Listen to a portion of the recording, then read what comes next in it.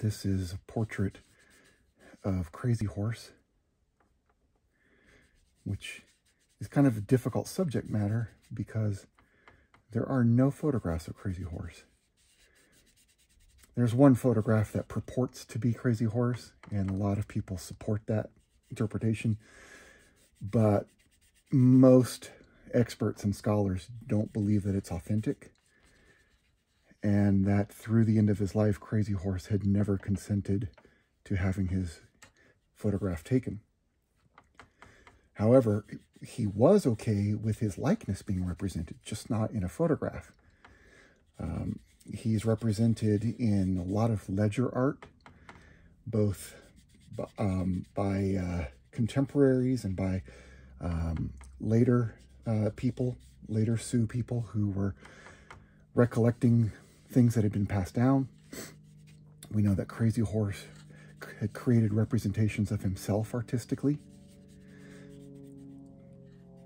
So he was not opposed to his likeness being represented, but he always did refuse to ever sit for a photograph. And so even though he had consented to having his likeness created, I went a step further and got in touch with the Crazy Horse family. Those are the descendants of the family of Crazy Horse, who today are the caretakers of his estate,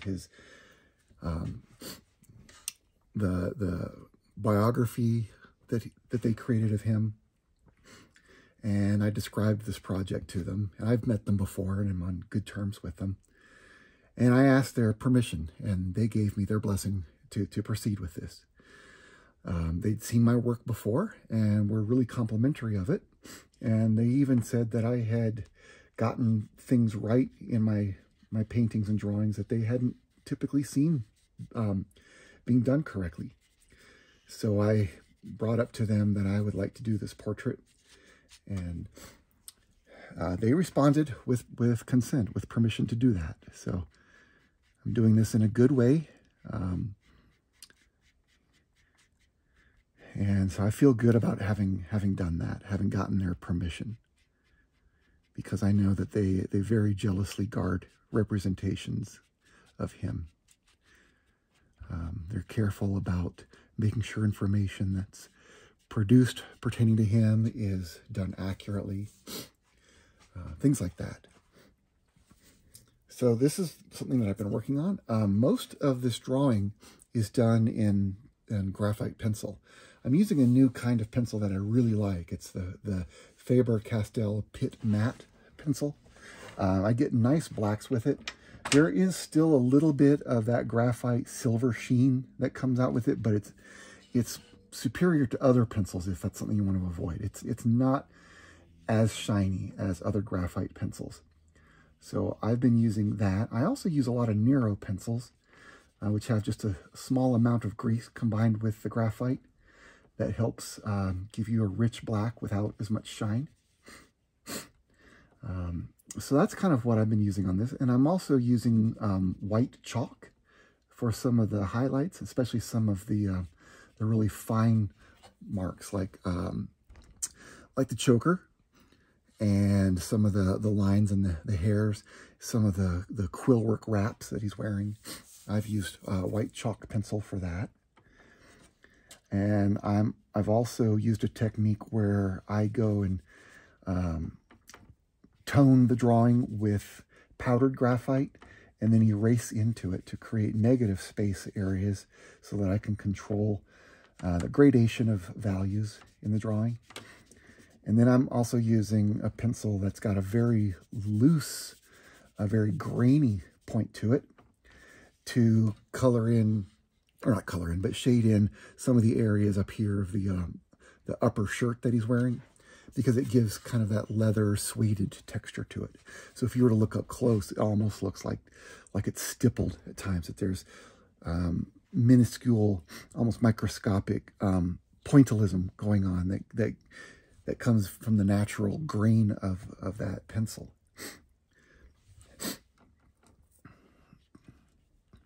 So we do know some of what Crazy Horse looked like. He was described by eyewitnesses who knew him. We knew he was under 6 feet tall. He wasn't an especially tall person. We knew he was lighter skinned than other Sioux people, and that his hair was also lighter in color and somewhat wavy. We know that he had an angular, almost gaunt face rather than a rounded face. We know that his ceremonial hairstyle, the way that he would do his hair for special occasions and also for battle, is that he often would braid one side of his hair and leave the other side loose. And he didn't go into battle wearing headdresses. He was not someone that wore or carried large bonnets or headdresses. Instead, what he did was he would wear a hawk feather in his hair. And I don't show that here because it would tend to be towards the back. I've done some other paintings where I have shown it coming off towards the side. But in general, it would be worn from the top down towards the back. He also wore a very simple necklace, just a leather string, and wrapped in buckskin at the pendant area of the necklace were some sacred stones, and also the heart of an eagle. And so I have included that here, just the representation of that bundle.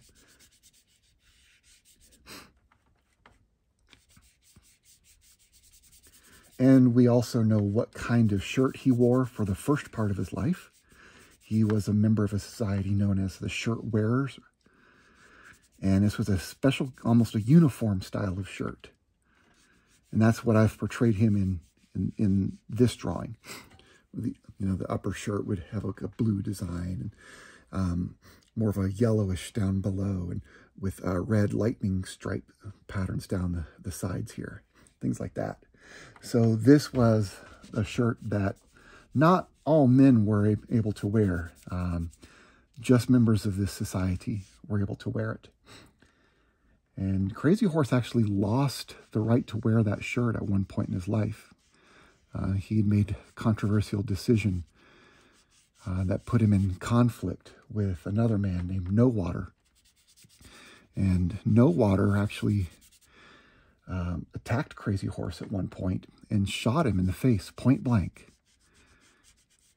And that resulted in a scar on Crazy Horse's cheek that he wore for the rest of his life. A scar and powder burns that could be seen. And it was apparently quite visible. A lot of the people in the tribe who were contemporaries of him described it. A lot of women remarked on noticing it as well. They tended to provide some very detailed descriptions of people that they'd seen. So some of the best descriptions that we have come from other Sioux women. But he survived it. However, his right to wear this particular shirt was stripped of him. He lost his shirt wearer status. And in fact, the entire shirt wearer society kind of fell out of prominence after that happened. The shirts that exist today from that era are in museums.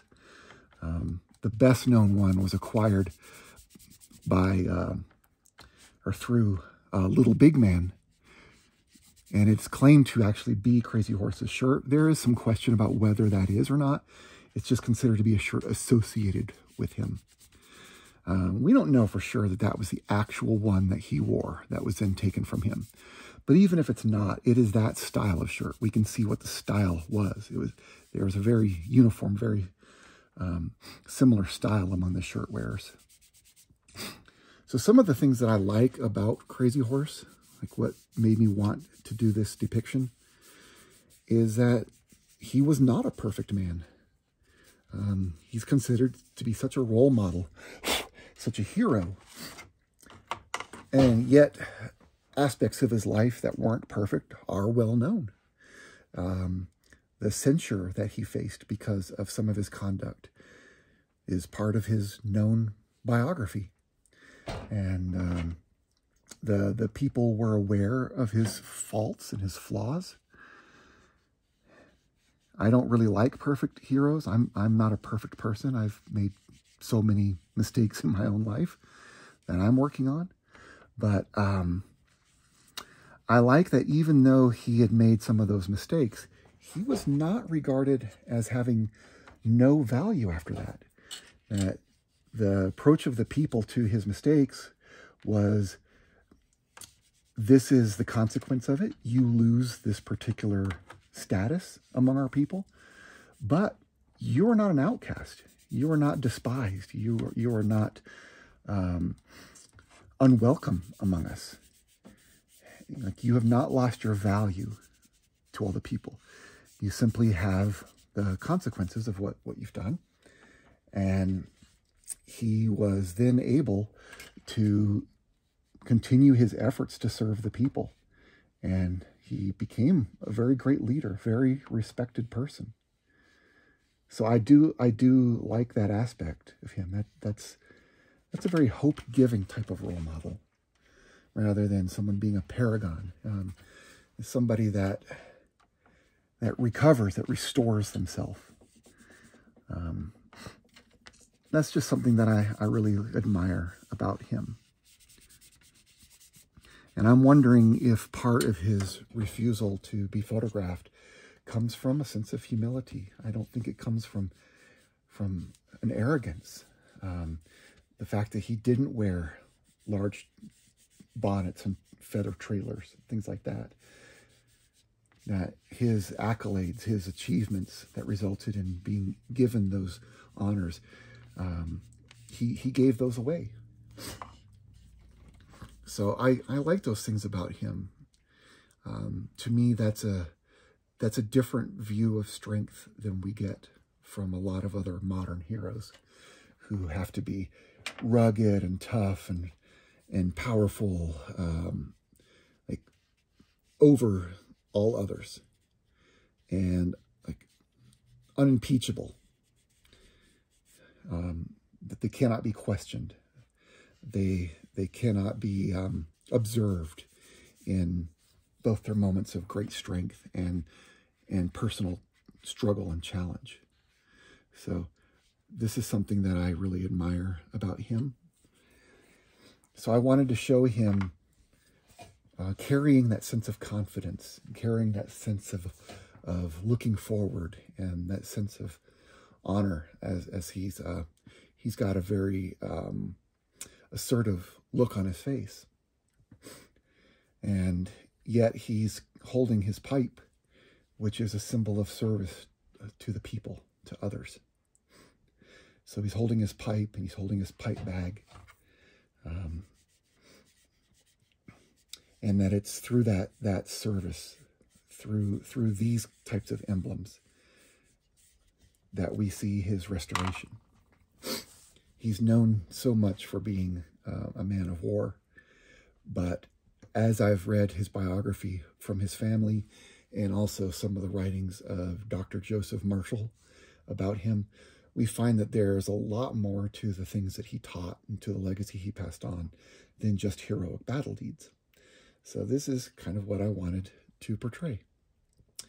And I'm going to consider this drawing to be pretty much done. I might do a few more touch-ups on some of the hands and some of the highlights. But I'm very, very happy with how this has gone. And thanks for watching this and letting me share some of this with you.